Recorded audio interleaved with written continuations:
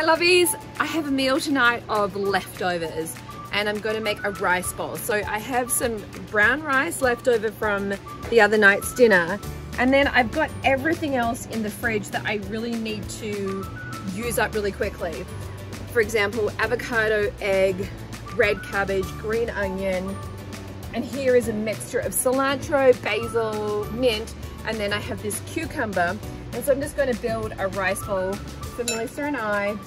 Beautiful steaming rice that I just heated up in the microwave. And then this is some tofu that I just sauteed this evening with a little bit of garlic, which I'm really excited to have some tofu. Some beautiful eggs, some cucumber, cilantro, basil, more cucumber. I love cucumber. A little bit of avocado, more green onion, some chili.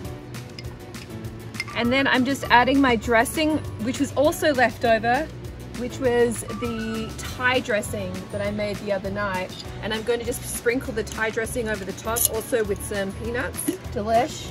This is actually probably one of my favorite lunchtime dishes.